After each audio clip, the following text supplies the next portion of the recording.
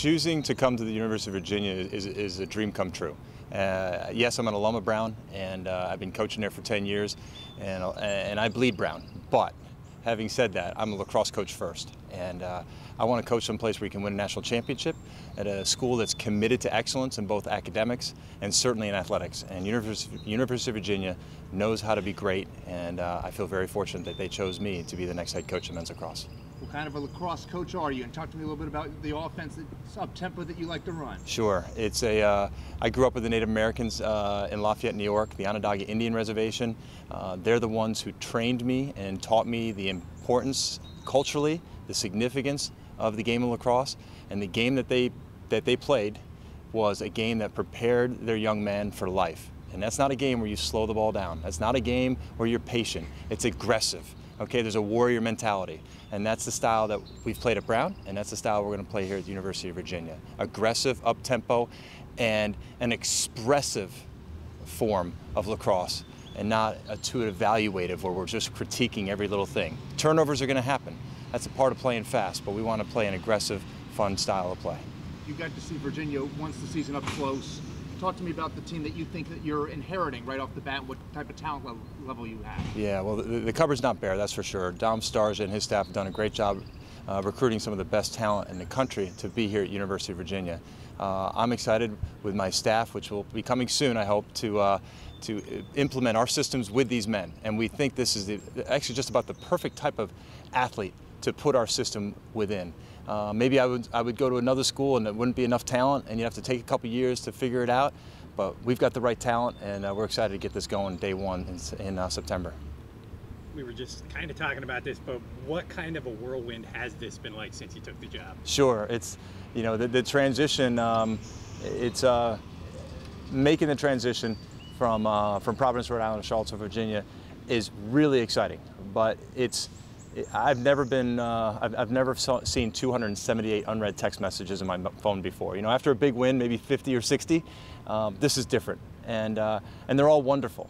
You know, because it's the Brown community, the Brown lacrosse family, the alumni reaching out saying, "We'll miss you, we love you," and it's the Charlottesville community and the alumni base at the University of Virginia saying, "We can't wait to get you here, and we're really excited about you having a job." So the excitement's here, the energy's here, and. But I also know there comes with big expectations here. And so the honeymoon's going to be over real soon, and now it's time to start preparing our teams to win. Yeah, that was actually my next question. What is it like walking into a place where the expectations are what they are? And it's obvious.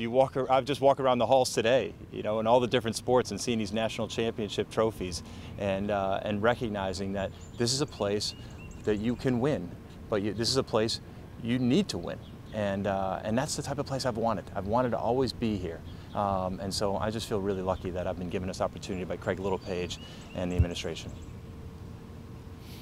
Coach, you said you've been here for a day. What's on deck for you? Yeah, well, let's see. I got to meet the HR people, ID, IT, the strength room. I got to meet our strength coach, Everett, and he put me through an hour workout, and so that's why I'm still sweating right now. And plus, I'm a northerner, so I'm still getting used to the southern weather down here. But actually, I've already had 2 recruits on campus.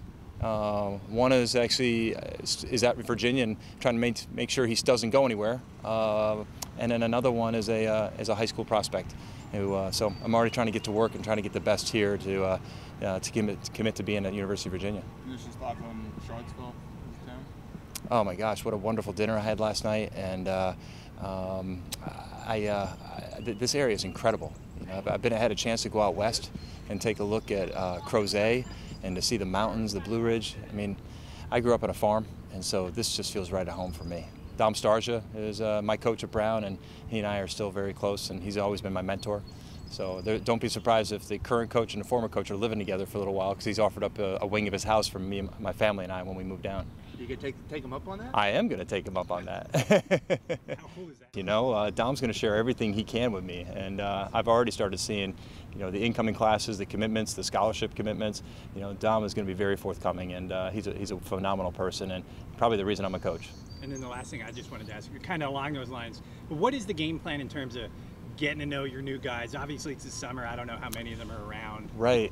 Just that whole process. Yeah, it's unfortunately getting to know them is through like the most inhuman sort of relationship mode of transmission is email. You know, it's I want to see them face to face. I want to get to know them. There are a few I just saw in the weight room with Everett, and a couple are doing summer school. But to really answer your question, it's got to wait until August they get back. And so, in some ways, it helps me formulate my message.